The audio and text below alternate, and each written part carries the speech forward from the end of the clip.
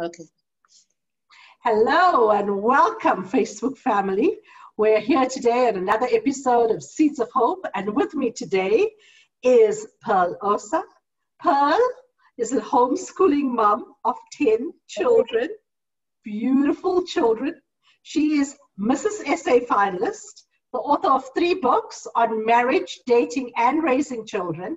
She is a wife, a YouTuber, her YouTube channel, Life of Interruptions, and a philanthropist. Welcome, Paul. Thank you so much for having me. We've been trying to schedule this for a while, and I'm so glad to finally be on. I'm so excited, and thank you again for your time. I mean, I can't imagine what a schedule must be like in your home. So I really appreciate you carving out the time. Thank you. Yeah. So tell us a little bit about Pearl. I mean, you have so many roles. You do so much in your day. How on earth do you fit it all in? You know what? I say to people that I am every woman. Some people call me Superwoman, and I accept the title simply because I realize that that's a title for every single woman that walks the earth. Wow. If she would just step into it, because we all see in part, and we are part of each other. We need each other. So no one is a superpower. I was saying to my husband the other day that I am power. I define myself as power, but I am not all power. Yeah. I am power, but I'm not all. And I am power because I'm an expression of a delegated power of He who holds all power. So how do I get everything done? I plan. I plan. I organize. I live life in seasons. I always say this is so key. I live life in seasons, and I don't force in one season what is meant for another season. And that requires a great deal of contentment. To just know I'm not there. Let me put it to you this way. If you see an upwardly mobile, career-oriented woman, and she's really about her career and really wants to make something of her life, but she has a 9-month period during which she is pregnant, maybe not as physically strong, and then 4 months thereafter where she's breastfeeding and she's at home and things are going on in the office and she might have missed that promotion or whatever the case might be. She might tend to look at herself and think that she is a little less in that season, that she has lost opportunities in that season, but it's a season, and it's a season in which she has created life and done something so powerful and so beautiful. And when that season is over, she will go back to the office or to her entrepreneurship or whatever the case might be and do that season. So learning to be content in every season and just work it. I'm able to do the things that I can do now because there was a season in which I switched off. I stopped, I paused, I trained my children, I ordered my household. And at that time, I had friends who had been, in the corporate run with me that were doing great things. And if I looked at that and compared myself, I would think that I was so far behind. But today the season is paying off where I have these children that are able to hold fort when mommy needs to be busy with something. My mother said something really key to me. Long time, I was really, really young and I've never forgotten it. She says that when you want to propel something, you need to pull it back. That she said, this is how she phrased it. She says, no footballer, when he wants to score that penalty, stands at the ball and kicks from that position. She says he runs back, gains momentum, and then comes forward with force to kick the ball forward. At that time he's running back, it might seem like a loss of time. It might seem like a drop down the ladder. But when he comes and he kicks and he scores the goal, you will understand that season of having built momentum. So that's how I get everything done, everything in its season, and a recognition of what my everything is and not trying to do anybody else's. Wow, that's really, really powerful. It's something that's going to stick with many of us, I'm sure, that wisdom from your mom. So, you're now in the season of being a finalist in Mrs. South Africa. Tell me, as a woman, how is it, we often speak about purpose, quite frivolous, it's quite a cliche term, but do you believe you are in your purpose and available to possibilities? Yes, I thoroughly am in my purpose because just me being a mom of 10, homeschooling these children, and everything else that I've got Yeah. going on, to just in the human mindset, being on this pageant at this time in the season in my life is just impossible. Many people would just, I'd love to do that, but it's just not possible. I've got all these responsibilities. I need to do this. I need to juggle that. The children need me. The husband needs me. It's not possible. And for me to walk this journey in the year that is 2020, like if there was any year where impossible was encapsulated into 365 days, Yes. where people got up and thought, I mean, in January the 1st, we were like, yay, 2020. And then came COVID. And Yes. with that came retrenchment. That came close of business. With that came deaths and sicknesses. With that came divorces, a higher rate of GBV. I mean, this year was just the year in which impossible showed us what it looked like. Yeah. And for me to be walking this pageant this year with everything that should tell me it's impossible to do, I want to be that emblem of possibility. And I remember when my husband and I got married, the first thing that came out of the pastor's mouth, the officiating pastor, he said, your assignment is to go and show the world it is possible. And we've had many little episodes of having to demonstrate possibility. I think the first of those would be just our paths crossing, the number of children we've had in this day and age, and handling all that under our circumstances. But to now take that to another platform, I remember in the judging, I was asked, why now? Why this pageant? How sure am I that I'll be able to handle that with all the other responsibilities? And one thing that I wanted to really clarify was that the pageant affords me an opportunity to brand that which is my assignment to my generation. I can do it in obscurity, like John the Baptist. I could be in the back room, in the back of the wilderness, and the few people who know me can be wowed by my story. But can you imagine the impact and the power coming out to a platform and saying to every woman everywhere, married, divorced, single, planning to be married, have children, not having children, in the workforce, not in the workforce. I've walked every single one of those roles. So to say that I'm here, I represent you, I'm relatable to you. You see me, you see yourself. There's nothing I can do or become or achieve that you can't do, become, or achieve. My entire assignment is just to show you how great you are by being an example of that possibility. So I avail myself to my purpose. I mean, all of us get a call. You either pick up the phone or you don't. Every single one of us gets a call. And the thing with your call is that it'll come with inconvenience. It'll come to stretch you. And that's why you either open the door, pick up the phone, or you send someone else and say, tell them I'm not home. The choice really is yours. I've chosen to avail myself to my purpose, particularly for every woman out there, because I often say, what good is power if it doesn't light up the environment around it? Ask ESCOM. You'll know what it feels like to see generators that don't work. So yes, it's all well and good for me to go around and making these powerful statements. I am power. You cannot empower me. That power is useless till it begins to serve. That power is useless till it lays itself down. That power is useless till it connects with other sources of power, till it humbly knows that in and of itself it is useless. I've got this whole plug until you plug it in. There is a source. Till I'm plugged in, until I serve my community. That power is just futile. It's useless. Yeah. What you're saying is so incredibly important for us as women. Because, I just had a conversation prior to this interview with somebody, and we discussed power and our relationship to power as women. Because oftentimes we find ourselves having the identity or under the flag of being vulnerable and not being powerful. And how do we own that power? How have you owned this power with such humility and grace? Life will, I don't think I was so gracious and graceful, if you put it that way, maybe in my 20s. I'll give you a little story in an attempt to answer this one. I used to work for one of the big four banks. And after my role in the learning and development space, I went into service management. And I was a regional head of service in one of our regions for the I don't want to call it the lower end, but just the average retail banking area. And so one day I'm having a conversation with a colleague of mine who holds the same portfolio, but for our merchant and investment bankers, Yes.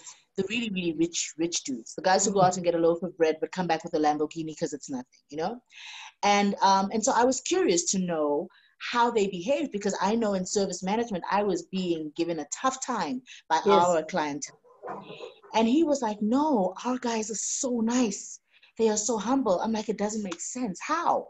How is it that when the average earning power of my guys is so much less than yours, but you're having it easy? And he said to me, in the process of making their wealth, they have lived life. Friction has rubbed them and smoothened them. And in the ups and downs and the beatings they've taken to be entrepreneurs, they've just learned to be humble. They've learned that they need the next person. So in my youth, you might not have gotten this vibe from me, Mm. but through life, I mean, even with each child will humble you.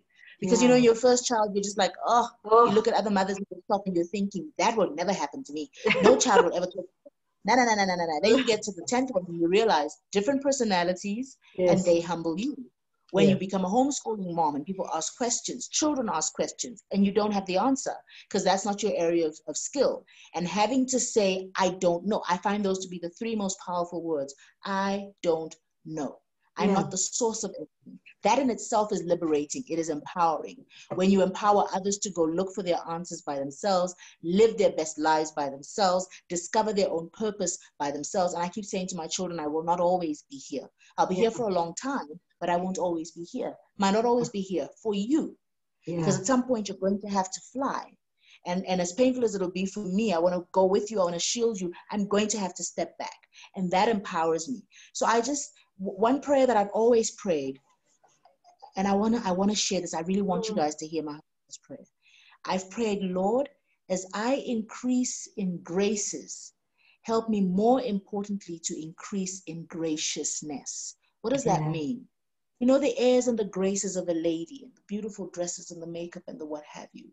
As I increase in that, do not allow me to ever become the person who does not see the CEO and the security guard in the same light as Yeah. human beings that you love, that cannot say sir to both of them, that Yeah. cannot say ma'am to the cleaner and say ma'am to the boss lady. Don't allow me to lose my graciousness, my relatability. The reason that you've given me that platform is to serve all of these very people, regardless of what walk of life they come from. And if Yes. I ever lose that, just because all of a sudden I can mix and mingle with the who's who, and the breath of my perfume is so alluring, and the flow of my dress or whatever else it is I think I've got going on. If I lose the pull because of this graces that I've got on me, that I've lost it all. I pray Yeah. that prayer earnestly and regularly. Don't let me lose the graciousness. What good is it if my hands do not hug the way you would have, and my Yeah. feet do not go places that you would have, where people see me and they're like, okay, I see her and I have hope restored. I know there's a God. I know he must be around. What he's done for her, he Yes. can do. I'm so conscious of that responsibility that I'm just a demonstration of his presence, his power, his love, his compassion, his humility, his meekness. Actually, if we think about it, the word meekness comes from the fact that I have this horsepower in me. I Yes. could go forward, I could push, but I choose to contain myself. That is meekness. Meekness is submission to the goals and aspirations of your fellow human beings. Humility is your submission to God. It's two different things. Yes. And Yes. that's why the Bible says, humble yourself under the hand of God. But meekness is in how you relate with each other. So if we look at the person who was considered the meekest man to walk the earth, it was Moses. And Moses had to have God fighting his battles all the time because, his sister would talk to him, any old way. And his brother would talk to him any old way. And even the elders and the people would just be like, oh, go sit down. And when he would want to answer for himself, he never wanted to answer for himself. Yeah. And God would have to come out and cause leprosy to fall on his sister, have to bring out the almond trick, and ask for the sticks to be put in a little box, and let's wait and see whose stick is going to bud in the morning to show Yeah. you who it is I have called and who I have chosen. And I just want to be remembered that way, where I didn't have to fight my own battles. I just went about minding my business, respecting the next person, showing them how great they are. Madiba said something once. He says, greatness is in, people know you are great simply because when they come into your aura, they feel great. Yes. They feel great. Yes. Not that they Yes. feel how great you are and feel how Yes. intimidated they are to be in your space, but they're just like, oh yeah, I actually, you know, Yeah. I'm actually Yeah. something Yeah. that's what I want people to come off being in my space. Yeah, and that's what we endeavor to do. We endeavor to create a platform at Seeds of Hope for people to shine and to feel the greatness and for God to shine through them because every individual carries divinity. Every person Yes. carries divinity, Amen. you That's know. it. Yeah. And how beautiful to have you going for Mrs. South Africa as a novice. I mean, has it been a steep learning curve for you? Have there been funny stories?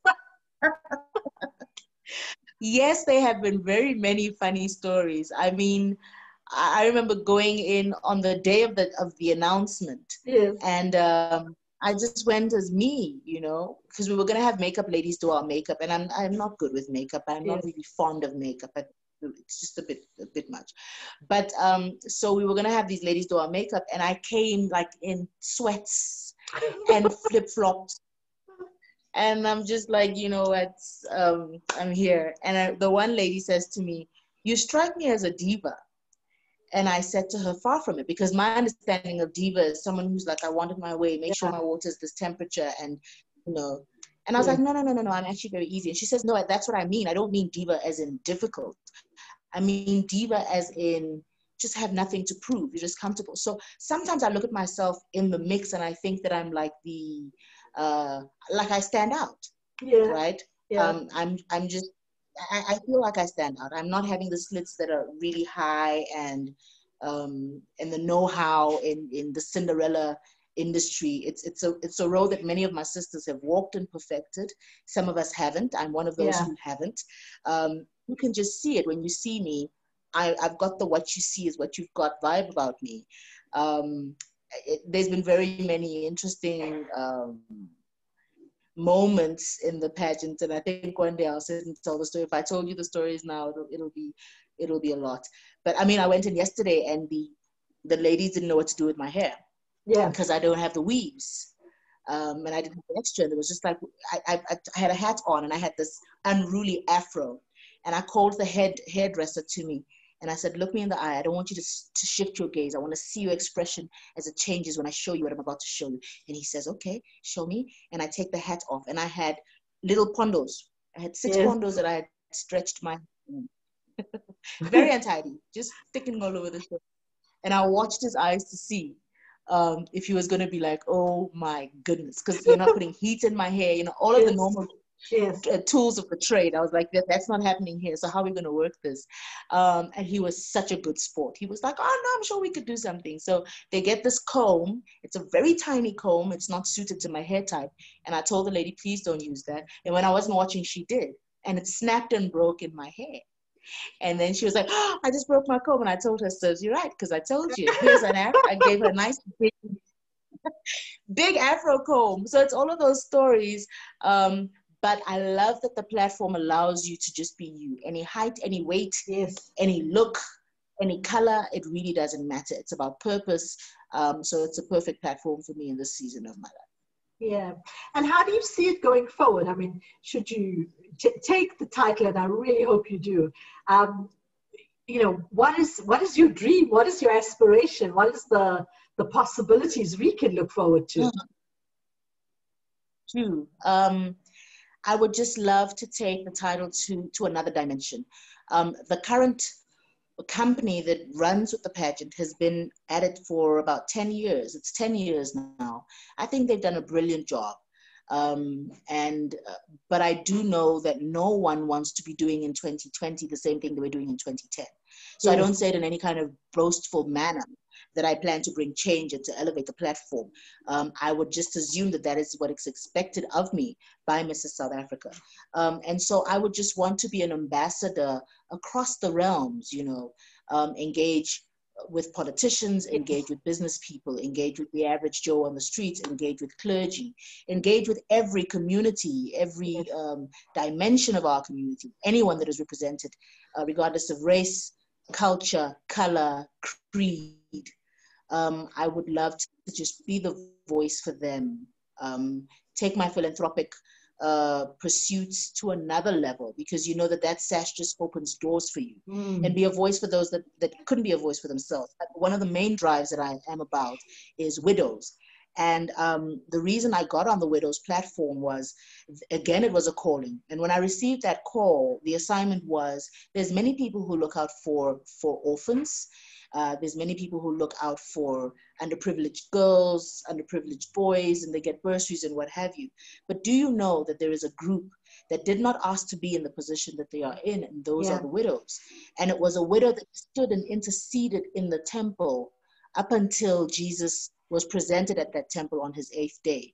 And she had to give up her marriage to take that position. But in our community, widows are so badly marginalized.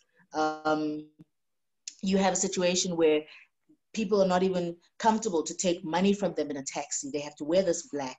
And after the funeral and they've been mourned with, everybody leaves and they don't socialize. They're not expected to go out. People don't come visit. So do you have any clue how she feels? And worse still, very often in our societies, you'd have the family that was not there when you were building up with your husband, come now and try and take the house, take the car, while you're trying to figure out how to pay fees for the children, keep a roof over your head, maybe go back to work if you've not been working for some time. And now someone comes and says, that belongs to my brother and I'm taking it all.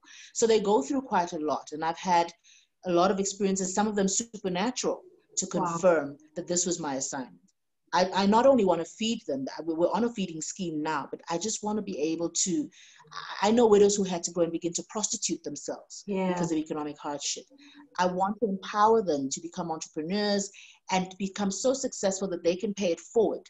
One of the feeding schemes we did, I remember we got feedback that one of the children said to their mother, Mama, since daddy died, we've not had rice. And, the thing took me. This is something we take for it's like, all right, Monday, Tuesday, Wednesday. We would bring them these, big bags of rice and big gallons of oil and, all sorts of groceries we would take through to them in partnership with grocery stores and discount stores and our donors.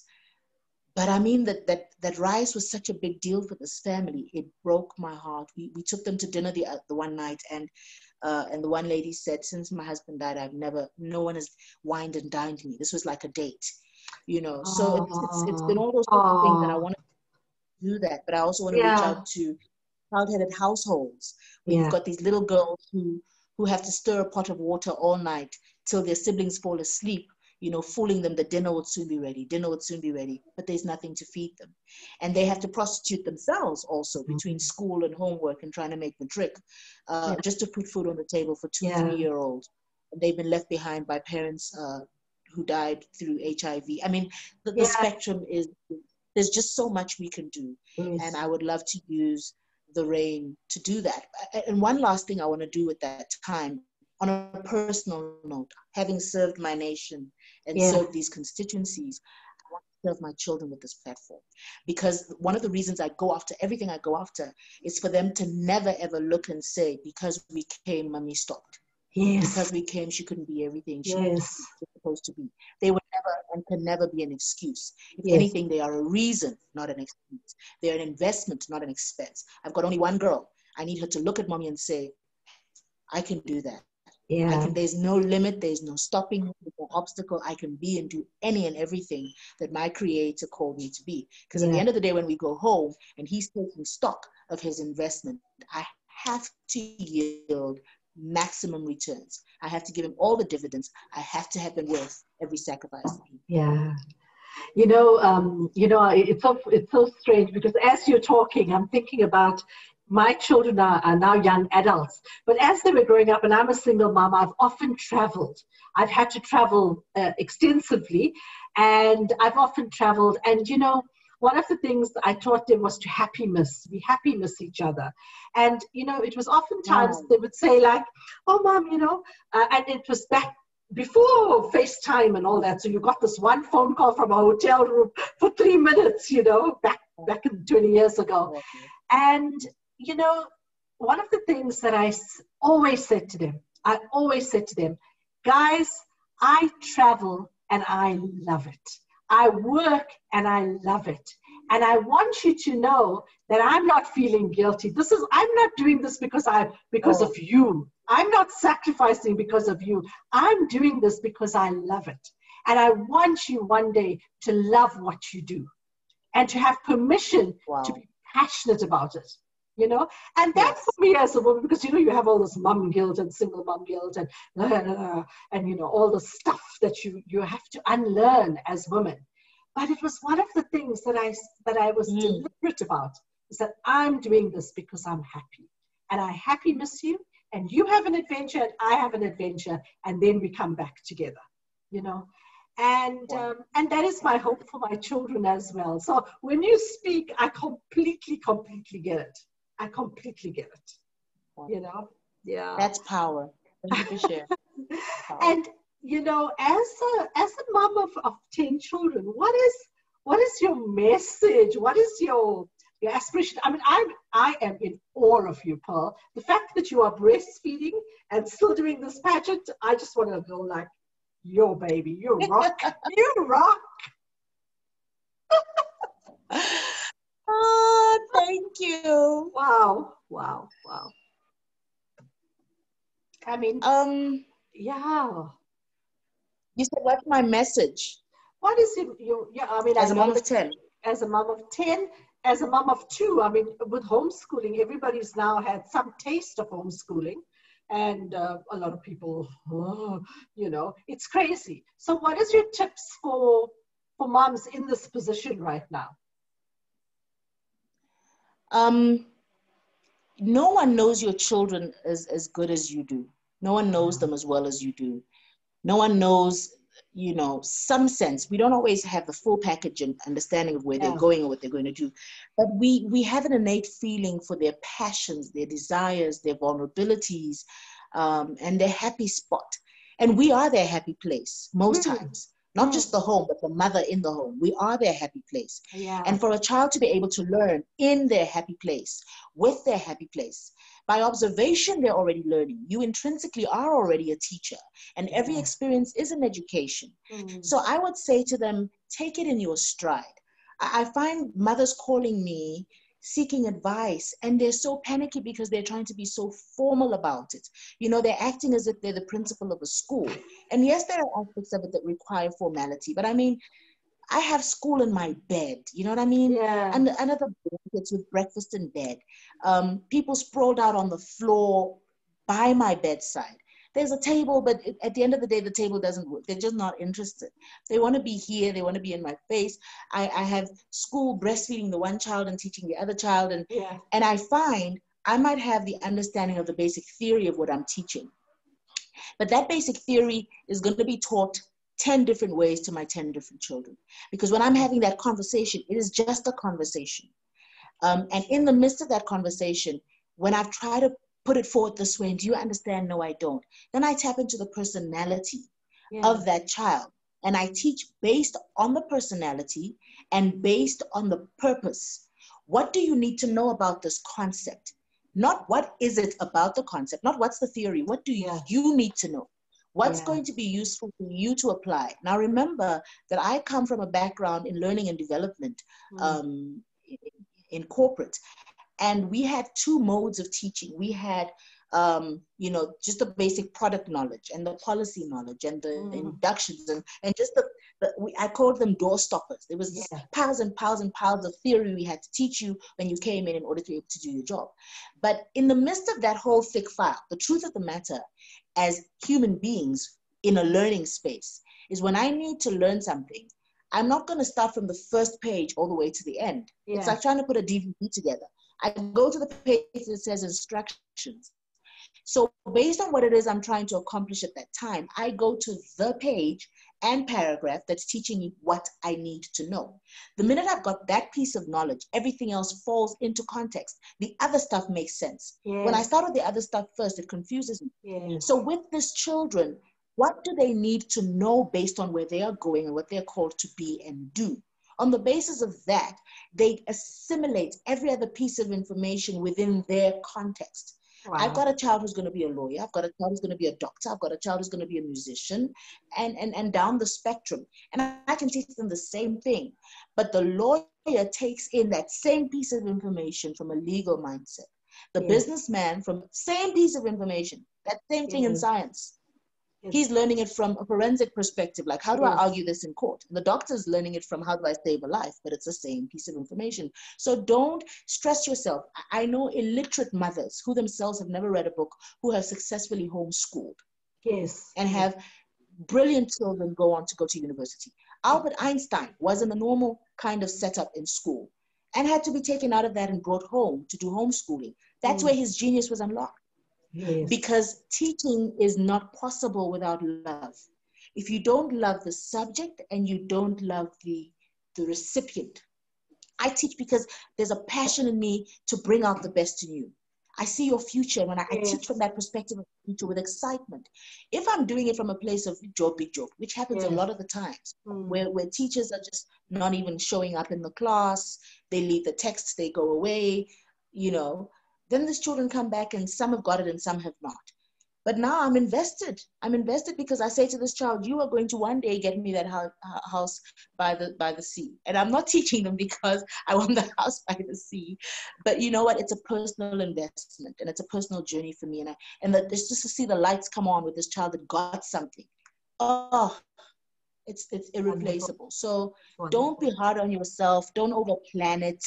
Don't try and be technical. Yes. Don't try and do it in order to please the Department of Education.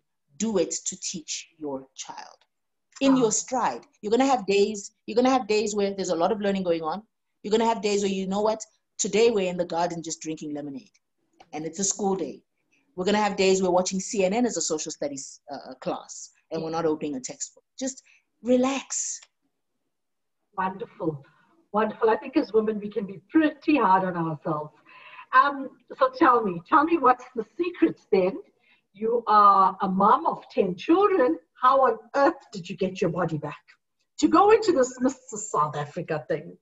I mean, really now, talk about the impossible. We spoke about this earlier, and I said, you know, that I do try and discipline myself. Yeah. I am quite firm with myself with regards to not just to be in Mrs. South Africa. When I lost weight initially, and I have gained some over the lockdown, but when I lost weight initially, there was no Mrs. South Africa in sight. Yeah. I was doing it for me. I was doing it to be healthy. I was doing it to be around for my children, and I was doing it because part of this brand of telling people that it's possible, because people just say, children, I'm not going past 2. I lose my body, I lose myself, no, you don't. No, you don't. If you just are disciplined. I remember once going to a function, and at this function, there was sandwiches, you know, how they'd have the lined up sandwiches, yes. There was muffins, there was at the end. In the green room, if that's what you call it. And when I arrived there, people had gone there before me. So they'd had all the nice sweet muffins and the white bread sandwiches were gone. And now they were left brown bread sandwiches and some savory muffins, healthier variety. And I said, I don't eat that. I don't eat that. And I heard an audible voice say to me, are you not worth looking after yourself? Yeah. Because I used to be about all the unhealthy foods. I you know, to eat veggies is difficult. To eat fruits is difficult. I just wanted breads. I'm crazy about breads. I've experimented breads from literally everywhere in the world. Portuguese, French, Indian, Italian. I just want to taste breads from everywhere. And that makes you fat. But it's what I liked. And soft drinks and meat, and just don't come near me with anything green. I called it rabbit food. And I heard this voice ask me, this body is a temple. Are you not worth looking after yourself? So I realized that the choices I've begun to make now in eating healthy were not just because I was getting older, was because I came to a realization of my worth. And every time I make a choice of eating this versus eating that, it's because I'm investing in myself. So I've lost weight because I'm running around after 10 humans. I'm exercising, I'm eating, I drink a lot of water. I think I'm worth it, so I do it. And Mrs. South Africa has now made it contractual. It's a contract that I have to keep it all together. But I mean, you'd go there. Well, they don't say you need to be slim. They just say you need to maintain the weight we found you at. Yes. And you go there and you see beautiful, beautiful toned 8-pack mamas with babies and 8-packs. And Ooh, I'm like, wow, guys, you guys are an inspiration. Yes. But I am content with my body, with where it can go to. And I must be honest, I also think I have good genes. Yeah. And I'm healthy. You have people who are much heavier, but they're healthy, maybe Mm. healthier. So the aspiration for any mom has got to be in your healthiest place for you and for your children and for your legacy. And if that's slim, wonderful. If it's big, enjoy you. Happiness is the greatest weight loss program. Yeah, yeah. And also that there are seasons. So if you are pregnant, enjoy being pregnant, and that type of thing. Exactly. Exactly. Exactly. Yeah. And I mean, you've written a lot about marriage, dating, raising children.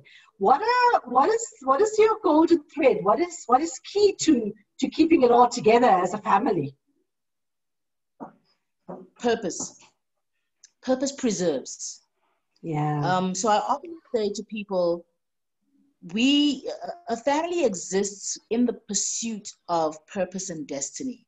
If you look at the scripture, you would hardly find, a dating scenario where a guy saw a girl, he was like, oh, you're cute, let's do Yes. this. And Yes. Let's go on Tinder. very rarely, very rarely. I think maybe in the story of Jacob when he cited Rachel. Yes. Um, Yes. and I know another very great love story we're told of in scripture was Rebecca and Isaac. But even that was not because he went out, found her, and chose her by himself, but purpose and destiny chose her for him. If you Yes. think of the very first love affair, Adam opens his eyes and there's his bride. And Yes. he resonated. She had come from me. A bone had been taken and she had been formed. But I didn't start with love. And I know every time I say this to people, they're just like, no, that's so old fashioned. Love is not the starting point for marriage. Purpose is. Wow. Love is what keeps marriage going. Love is a decision in any case to wake up every day, show up, and do the right thing. It's a decision. And that's how people come to a place where they say we're no longer compatible. Compatible actually comes from a Latin word which means to suffer together. And so I cannot suffer you any longer. But as I said earlier when we started this discussion, was that purpose will come from the furnace. It will come from what will drill you and Yes. break you and make you suffer. And you need to be willing to sacrifice for that because that's the very reason for which you were born. Like for Christ, it was his passion, Yes. born to die, to rise again. So when we're coming into marriage, just like in a company, you can go to work every day, work with colleagues you don't like. Think about it. Yes. You don't like them. But we've got a strategy to accomplish. We've got a boss to answer to. Yes. And you know what? While we're at it, there's a bonus that I'm working towards. So if I need to like you, if we need to do coffee for me to get my bonus at the end of the year, I want that 13th check. I will do what is necessary. It's the same thing with marriage. There is a CEO of an organization, and he pulled a team together. When you look at you look at your organizational plan, you see the gaps, you determine what needs to be done to fill that gap, you draw a job description to that effect, and Yes. you go and hire. It's the same thing with us in marriage. God looked on the earth and decided there was something he wanted to do. He said, let's make man in our image and let him have dominion. So it's an extension of a domain, of a kingdom. Yes. And the team that needed to be put together to extend this agenda or extend this kingdom happened to be man and wife. For this cause, Yes. there has to be a cause. For this cause, shall a man leave his mother and father? Where there is no cause to bring him, there will be no cause to keep him. And God is so kind, I think, that when you have obeyed the call, there's a story in scripture of a lady by the name of Axa. I love the story. Axa Yes. is the daughter of Caleb. And Caleb was a leader of war, as you would know, after Yes. Joshua. So Yes. they've gone on these wars, and he takes stock and he realizes they've not conquered all the territories they were supposed to conquer. And he's like, no, there's still a few territories to be taken. So he calls the Yes. young men. He says, whoever will go on and fight these wars that are necessary can have my daughter's hand in marriage. He did not ask his daughter's permission. He did not ask her opinion. She was the price given by a father to one who would take on the cause of the nation. Yes. And we are told she well, she was the prize. She went along with her husband. Now, when they get on this journey of marriage, she looks around, they've given her land, it's dry, there's no water, there's no way to make a life. Yeah. She goes back to her father. She doesn't complain to her father beforehand. She goes to her father after the fact, and she says, the land you've given to us has no water. And he says, I will give you the upper and the lower streams too. She received double for entering into marriage for the sake of purpose. Seeking purpose first, a Matthew 6:33 mindset.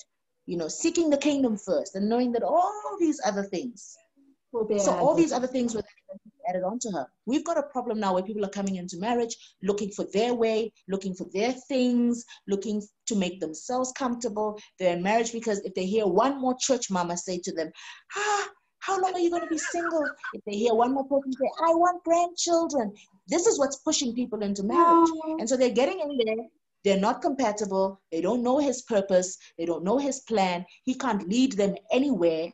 They're just in marriage. If we get the order right, God is faithful, I believe, to then add onto you all these other things, such as happiness, love, companionship, attraction to each other, children, wealth with which to accomplish the purpose you've been sent to do. But we're getting it the wrong way around. So that's just my counsel to those thinking of being in marriage or those already in it.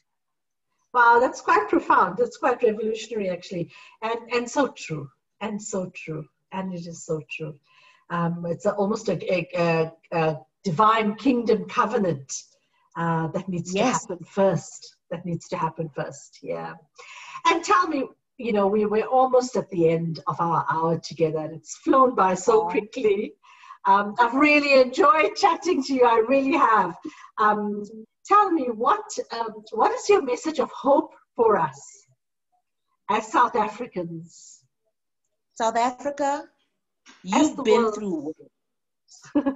We've been through worse. If we could conquer and we could stand here and be an example for the rest of the continent, be the go-to location and destination for the continent, if we could do that, there's nothing we cannot do. We are by very nature an adaptable, loving, embracing, and kind people. This is the nation that we are. We can do all things. We can do all things. This will just be another step that, you know, took us up to that place that we are called to be in the world. We know that the end time revival is going to come from this nation. We know that the eyes of the world and the eyes of heaven are upon South Africa. So much is dependent on you, South Africa. Your children, your older ones, your men and your women are an example that the world has looked at, and they keep on asking, how did you do it? We're not a rainbow nation for nothing. We're a rainbow nation because the rainbow is a sign of covenant, and God himself has a covenant with this land, and he will not take his finger off of the pulse of South Africa till he has accomplished that which he set off to do with us. We are more than conquerors, guys. So 2020 is going to come and go. COVID's going to come and go. We're already coming out. Yes, we hear that COVID is not over in the rest of the world, and we know that things have escalated back in South Africa and it's not over. We are still called to be responsible. Nevertheless, we are a people of resilience. We are a people who are already, you know, putting our minds to a post-COVID economy, a post-COVID reality, post-COVID families. We can do this. Yes, we have faults and we must address them and fix them, just in terms of how we see women folk, how we treat our children, and so many other myriads. But the thing is, at the core of it, we're a strong and beautiful people. We got through it before, we'll get through it again. Oh, thank you, Pearl. Thank you so much. That is just so inspiring, and gives us so much hope. I'm going to, before I say goodnight to everybody, is there anything you'd like to add, anything that we've missed, any points that you'd like to make before we close for the evening?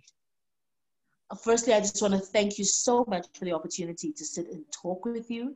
I've watched you from afar. I saw your TED Talk. I know your powerful story, or at least whatever part of it you have shared with the world. And so for me, it's a privilege to join you tonight and join voices with you to reach your constituency and your platform. Thank you so much. I don't take it for granted. For everyone who sat and listened through this hour, thank you so much for your time. I don't want you to walk away from this conversation and think, oh, Pearl, oh, wow. I want you to walk away from this conversation and think, oh, me, oh, wow. I can do all things through Christ who strengthens me. I've got it in me because the one who made her made me, and he has no favorites, you know, so I can do this. And I want you to just sit down and revisit that vision board, revisit your plan. The year does not determine your plan. The year is but a speck in the big spectrum of time. It comes and it goes. So 2020 was not a waste. And we're in the 11th month now. It's the 11th hour. The master is still coming to the marketplace and looking around at those who've been sitting there and waiting. You might have been waiting for a job. You might have been waiting for an opportunity. You might have been waiting for a child, for a marriage, for a friend, just for a hand out, you know. And I want you to know that you could still hold on to hope. Because if in the 11th hour, someone can get pulled into the fold, and listen to this, get the same reward as those who've been there from the first hour, because the Creator understood it was not his fault that he didn't get picked the first time.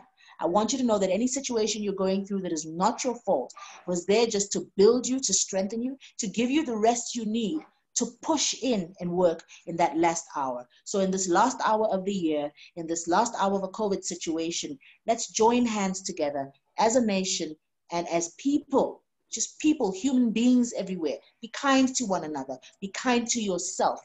Heave yourself up that couch right now and say, I can still make it work. It's not late. And God bless you, keep you, cause the space to shine upon you. Love you much. Love you plenty. Thank you so much.